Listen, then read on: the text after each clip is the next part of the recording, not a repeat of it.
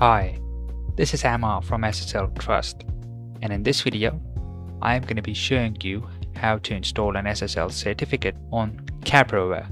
So, let's get started.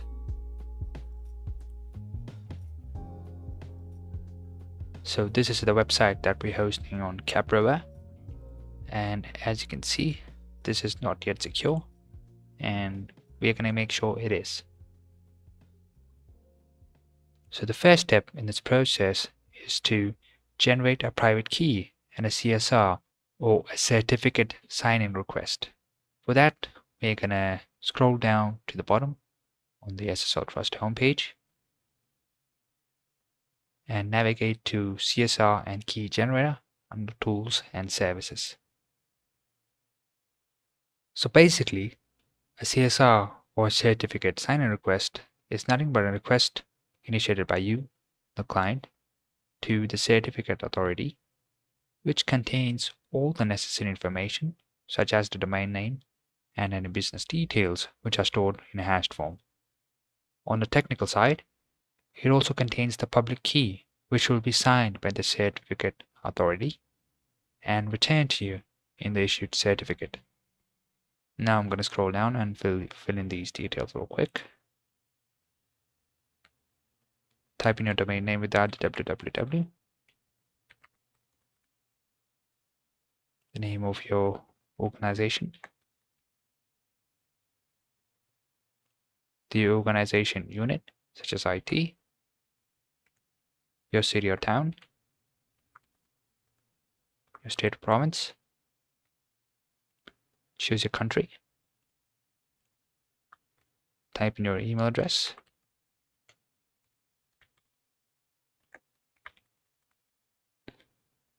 book length we're going to go with 24-bit, which is the industry standard, and then click on Generate CSR.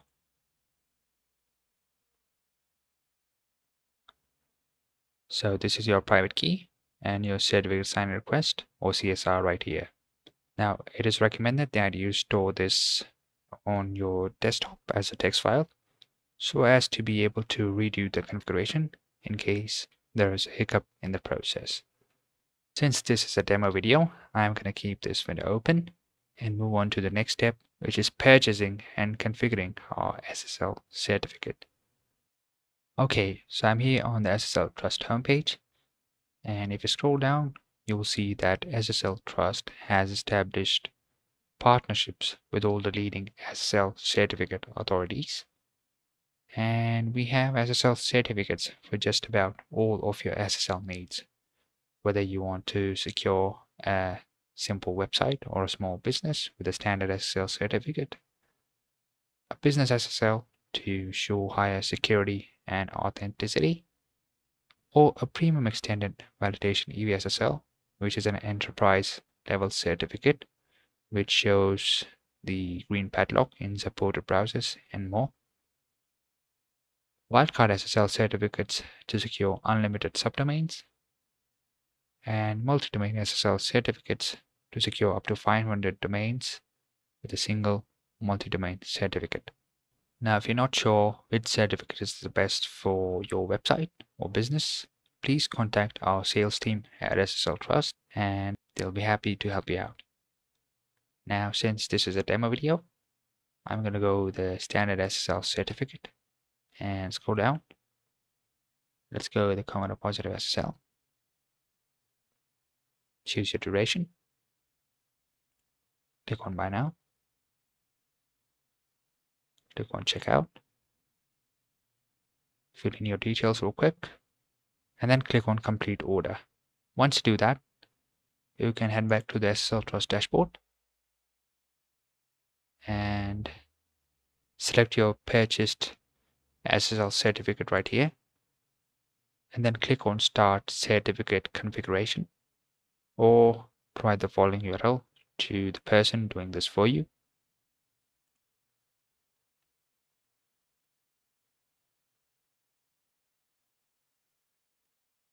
Now let's copy our certificate sign request from this window or your text file from the very start to the very end, including all the dashes, and paste it right here. Click on Verify CSR And if these details look just like you inputted them, then we're good to go. Server type, we're going to go with Nginx, since Caprover has provisions for this. And then click on next step. Just fill in some more details here.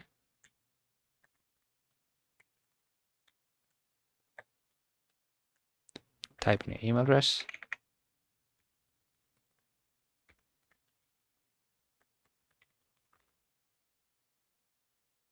Now, if you have a technical individual doing this for you, please enter the details here. Otherwise, we're going to use admin contact and then click on next step. So now comes an important part of the process, which is domain control validation.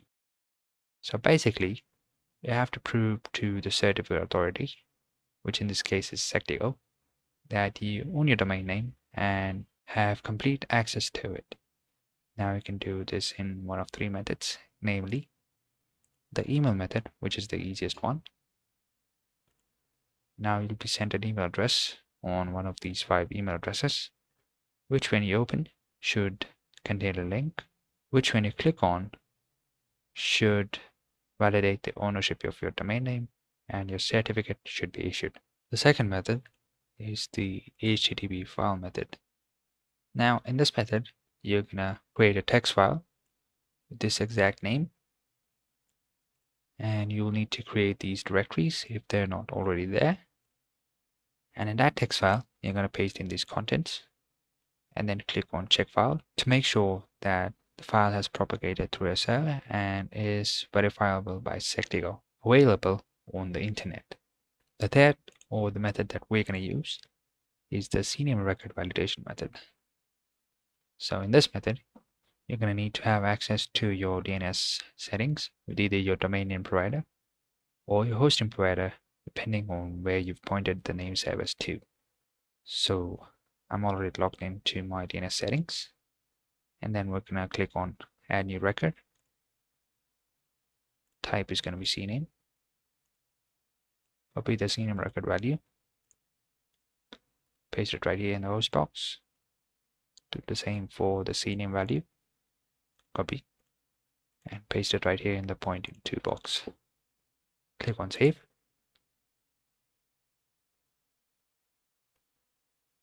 And now we're gonna click on the check DNS record to check the propagation of our CNAME record on the internet. Now do mind that this process takes from a few minutes up to an hour, depending on your DNS service propagation speed. So just keep coming back here and wait for your record to propagate in enough places. In the meanwhile, we can submit our configuration. And as you can see, our configuration was a success. This is our order number, and our status is that we're awaiting validation. Click here to access the validation manager. And as you can see, our domain control validation is complete. It didn't take much time.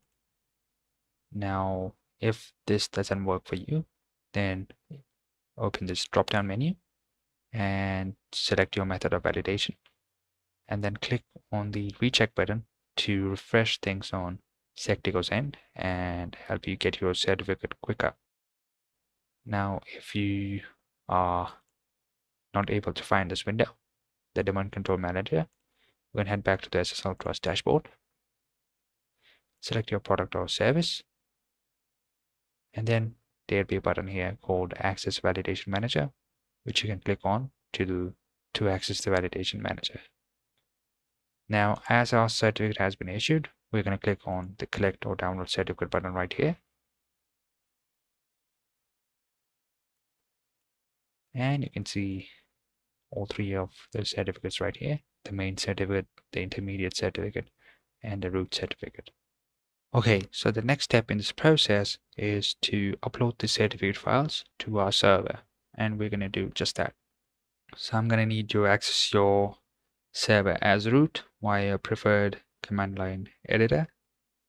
So I'm going to log in real quick to my server as root.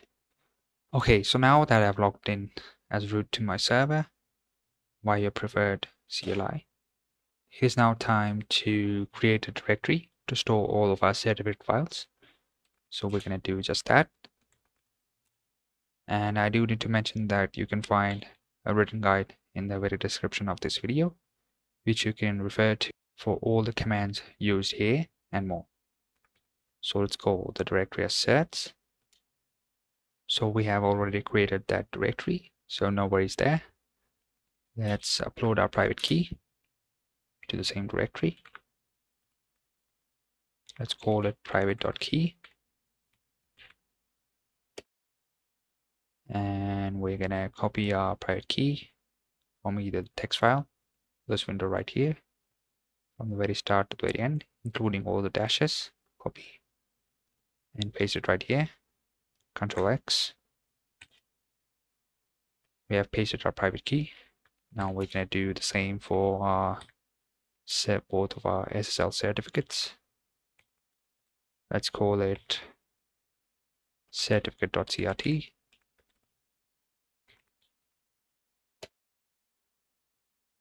Now head back to the certificate collection window, copy the main certificate to a clipboard, paste it right here, press enter, and now we can concatenate both the main certificate and the intermediate certificate to form one file.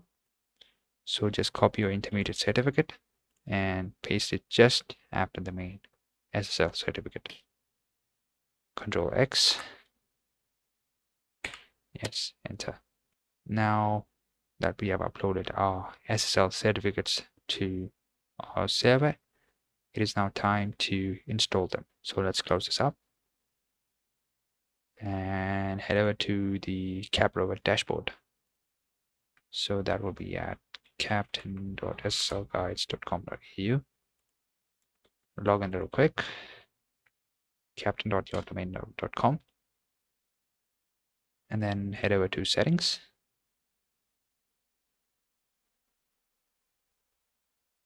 And then scroll down to Nginx configurations, load default and edit. So scroll down to this location right here, /etc/nginx, so and so, captain root configuration.